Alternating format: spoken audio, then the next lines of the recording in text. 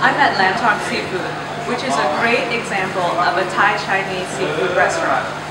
Starting from a tiny street side stall serving meatballs, it's grown into a huge restaurant with a gigantic menu. One of the particular specialties of this restaurant are fish meatballs, which are molded together by hand and then boiled in broth.